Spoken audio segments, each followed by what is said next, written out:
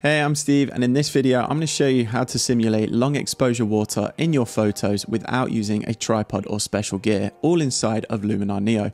This technique is a great way to turn regular water shots into something soft, dreamy and atmospheric. So let's get started. So this is the original image that I'm working on today. Usually I'm working with photos from South Korea, but this one is from my trip back to the UK at the start of the year, and it's the Langston watermill all the way down in the south of England.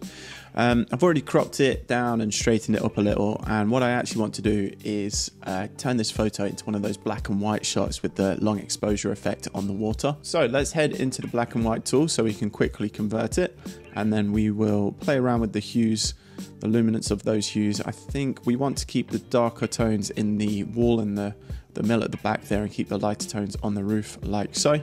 That looks good.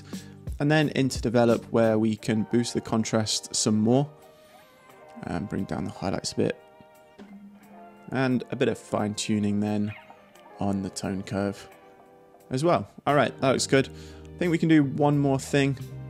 Close that down. Let's head down to details, and what we'll do is bring in some of the smaller details like so, bringing a bit of sharpness in those areas, and that looks good. So to achieve the water blur shot in your image, the first thing you need to do is go and duplicate the base layer.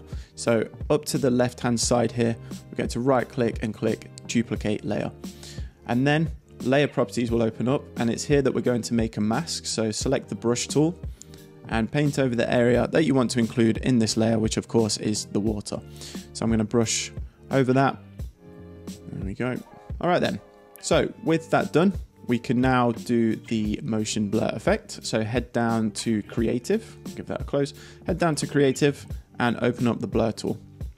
So in here we have four options, and we're going to be using the motion blur effect, and then we're going to increase that all the way up, and you are going to want to have this on at a very high value, somewhere between 90 to 100. And the next thing that you're going to need to do is adjust the angle. So if you're working on a waterfall, say for example, you're going to want to have that all the way to 90. But with us working here with horizontal motion with the water, we're going to go for 0. Bit more that you can do with the motion blur effect to make it look even more convincing, and that's going to be to head down to the structure tool, and usually I go to the right here to add clarity and detail, but what we're going to do is go all the way to the left and then bring it back to an area that you think is appropriate for your image, which for me is -21 here. That looks good. And then I just want to make the shadow more dense, so let's go to develop tool and just boost these shadows a bit, or decrease them rather.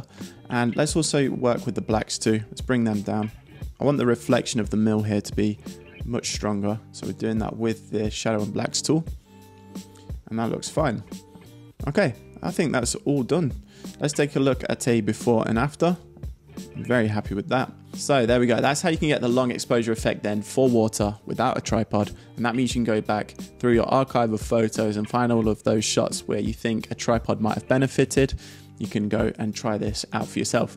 Remember to combine the motion blur tool with the structure tool, as that will allow you to bring more softness into the water, and also try to deepen the shadows as well to give it more of a realistic effect. So I hope you found that tutorial useful, and if you did, drop us a like and a comment, and don't forget to subscribe so you can stay up to date on everything Luminar Neo, and I will see you in the next video. Goodbye.